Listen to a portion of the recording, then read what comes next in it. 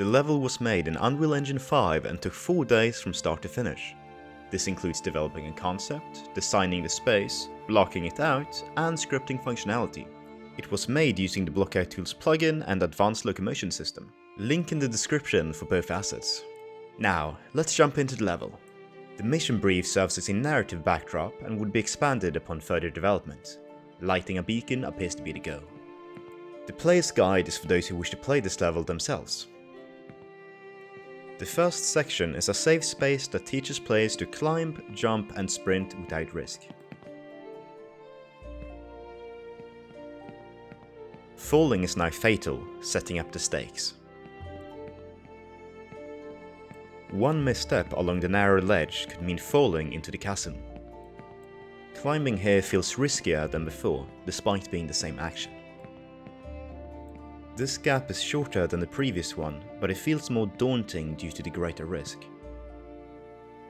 You can't press up against a wall along this tightrope. Players then learn to crouch, and doing so leads them out of the chasm for good. Bushes on the other side reveal how hidden they are when crouching in them. Ascending further reveals a grand vista and the player's goal. This is the beacon, backlit by a setting sun. It's less claustrophobic in this open space. Tension quickly rises as the bridge collapses and the player hears someone behind them whisper, "What was that?" This guard was hidden behind the cliff, only visible now from below the bridge. Thankfully, the grass gives plenty of space to move in, allowing the player to escape through the gap ahead.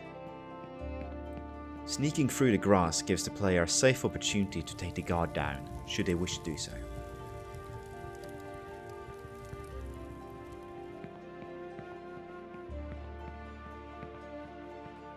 This composition has several points of interest and serves as a preparation for the coming challenge. The player may see the upper walkway in line with the cliff, the similarly tall tower in the distance, the open window with light coming through, the lower walkway, and lastly the broken fence by the bridge.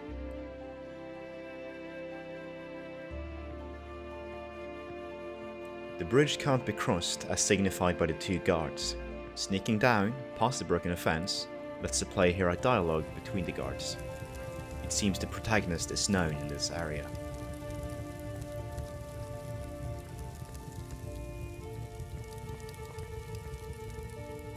The wall to the right blocks the player from being seen, but allows them to see the moving torchlight on the other side. The sound of fire also helps.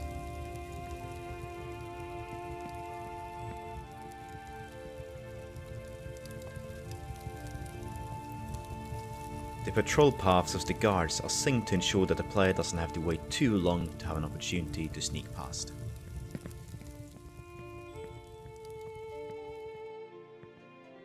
Boxes and crates are conveniently placed to provide a hiding spot.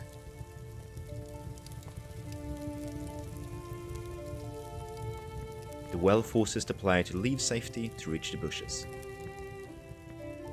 It is now possible to see a hidden path behind the waterfall. The player has no choice but to continue onward upon seeing the locked door. The waterfall and trees obscure the player from the guard, allowing them to safely crouch into the grass.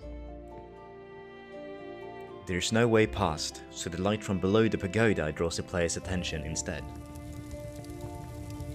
The source is an open hatch. Another locked door, but the next room can be glimpsed from the gap above.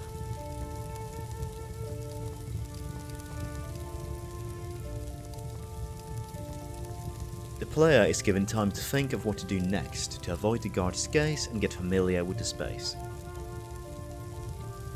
There's a patrolling guard outside.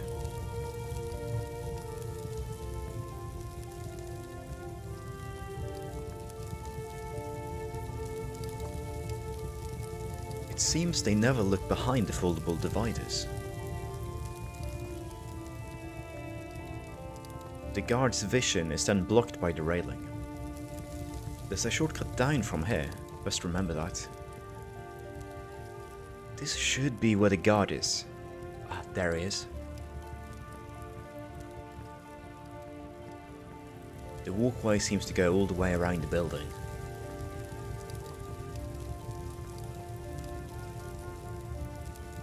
The shape of this hiding spot allows the guard to move past without noticing the player.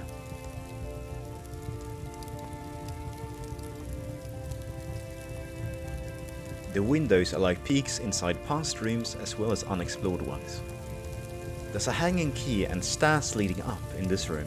It seems one must reach the upper floor and get down from the inside. A torch draws the player's gaze to the climbable boxes. The player has finally reached the window from before.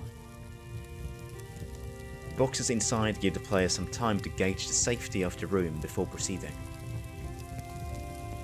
This window takes the player back to an earlier room, giving context to the current location.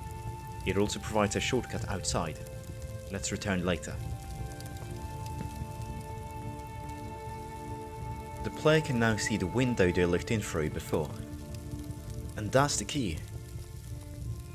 This guard's patrol path is shorter than the others, making it trickier to steal. Grabbing the key unlocks the door, leaving the player with two choices when escaping. Go through the doors that are now open, or go back upstairs across the beam. The latter seems safer, so that's what I'll do.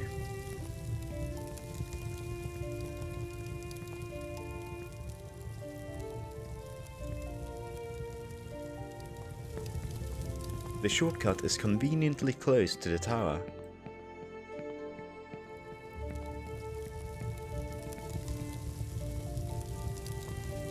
The elevator takes the player up the tower.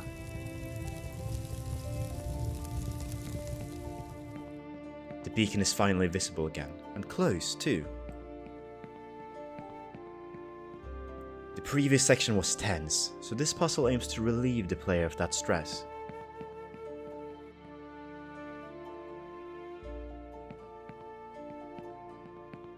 It also provides a platforming challenge.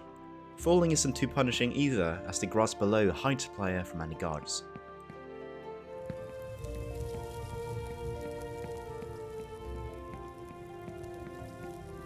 This vantage point shows the player how far they have come, only a bit left to go. The guard is stationary, their only purpose is to funnel the player down the other path.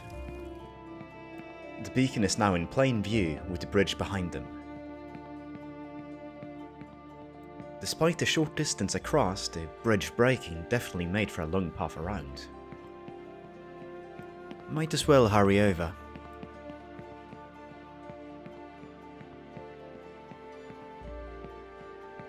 The level ends atop the beacon. It also provides a view of all that came before. Setting up a sprawling landscape of mountaintops and dales would add even more to the feeling of accomplishment. I hope you found this breakdown interesting. My goal is to make more of these in the future, primarily for levels I've worked on, but perhaps also for games I've played. So feel free to stick around, I suppose. Cheers!